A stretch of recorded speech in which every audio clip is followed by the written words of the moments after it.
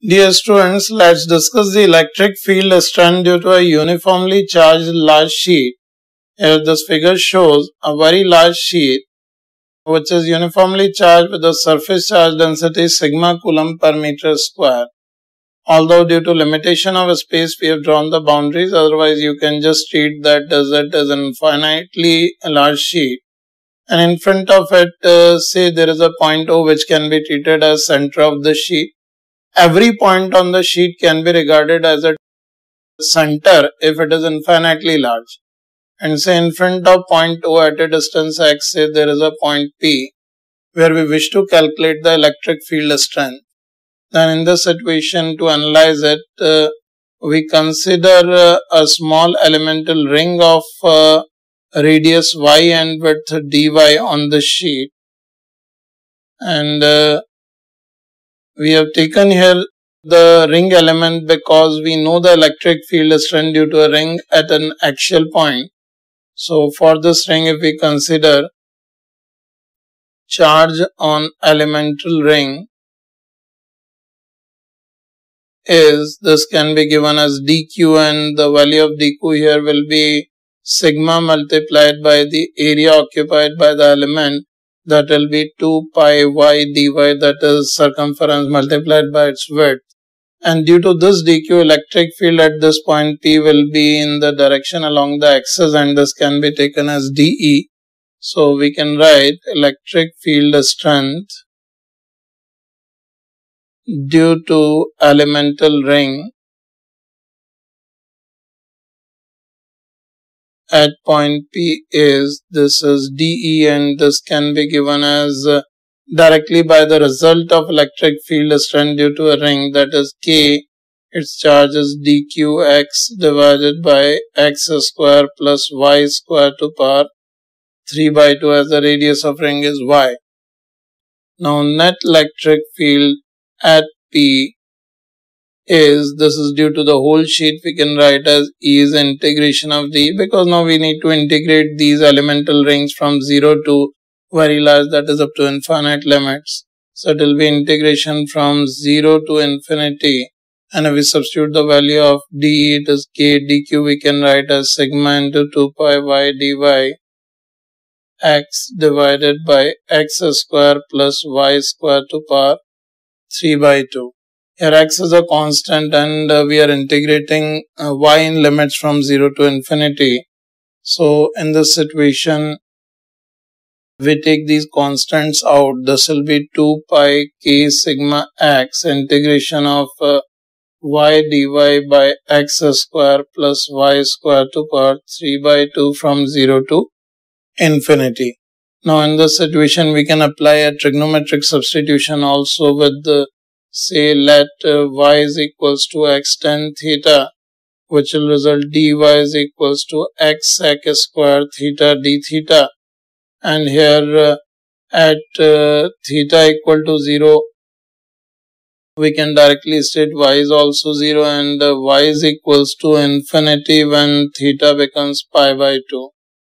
So we can also change the limits of integration here. So here this net electric field can be given as this k can be again written as 1 by 4 pi epsilon naught, and this can be written as sigma x by 2 epsilon naught integration of y dy. If we substitute, it will be x squared tan theta sec squared theta d theta divided by, if we substitute y as x tan theta, it will be x cube sec cube theta. So here you can see this x cube gets cancelled out, sec square theta gets cancelled out. Limit will change from 0 to pi by 2 as we already calculated. So now this electric field can be written as sigma by 2 epsilon naught integration from 0 to pi by 2, and tan theta by sec theta can be written as sin theta d theta. If you integrate this, we are getting sigma by 2 epsilon naught integration of sin theta will be minus cos theta with limits from 0 to pi by 2, which will be sigma by 2 epsilon naught. If we substitute the limits, it will be 0 minus or minus 1 is plus 1. So here you can see the result we are getting is sigma by 2 epsilon naught. This is the electric field due to the sheet, which is again quite an important result to be kept in mind. That net electric field at point P we can write as sigma by 2 epsilon naught. It is due to a uniformly charged very large sheet which is charged with sigma coulomb per meter square. The electric field is given by sigma by 2 epsilon naught. Let's discuss an alternative method in continuation for the same derivation.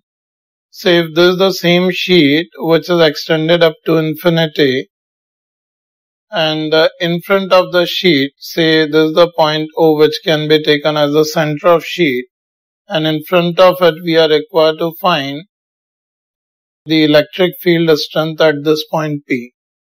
Now in this situation, to get the electric field strength at this point P, we consider at a distance y from this point O, we consider a vertical strip of width dy, and this strip of width dy can be regarded as an infinite thread which is having a width dy and charge per unit area is sigma coulomb per meter square. Then in this situation for this thread we can define its linear charge density lambda as which will be the charge on unit length of the wire which is having a width dy. This lambda can be written as sigma into 1 dy. That is sigma dy will be the linear charge density of this strip.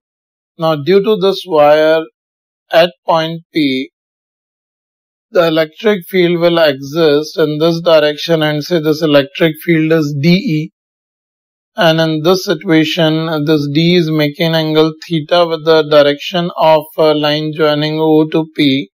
If this angle is also theta, then in this situation we can say this D can be resolved into two perpendicular components. One is D cos theta and other is D sin theta. Here when this strip is integrated from one end to another, that is from minus infinity to plus infinity, all d sin theta being in opposite direction will cancel each other. So we can write net electric field strength at P is, this can be written as E is equals to integration of d cos theta. And the situation this dE can be given by directly the result of an infinite line charge which is 2k lambda by the distance. If this point P is located at a distance x from O, this distance will be root of x square plus y square. So this will be 2k lambda by root of x square plus y square. If we substitute it here, this electric field at point P can be given as integration of 2k lambda we can substitute as sigma dy upon root of x square plus y square multiplied by cos theta. In this triangle we can write as x upon root of x square plus y square, which is integrated within limits of dy from minus infinity to plus infinity. Now in this situation this E we can write as 2k sigma x, which is a constant, can be taken out, and this is integration of dy upon x square plus y square, which is integrated from minus infinity to plus infinity.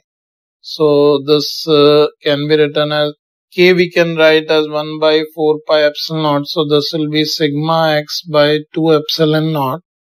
And integration of 1 by x square plus y square we can write as 1 by x tan inverse of y by x, and we substitute limits from minus infinity to plus infinity.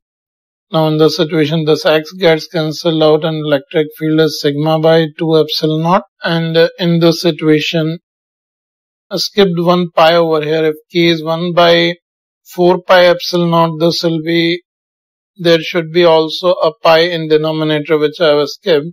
So here it will be tan inverse of infinity is pi by 2 minus of tan inverse of minus infinity, that will be minus pi by 2. So this will be sigma by 2 pi epsilon naught multiplied by pi. So in this situation, this pi gets cancelled out and electric field result will be sigma by 2 epsilon naught, which was the result we have derived on the previous sheet by considering elemental rings and integrating the rings from 0 to infinity. The same result we are getting by integrating the electric field due to the elemental strips again from minus infinity to plus infinity.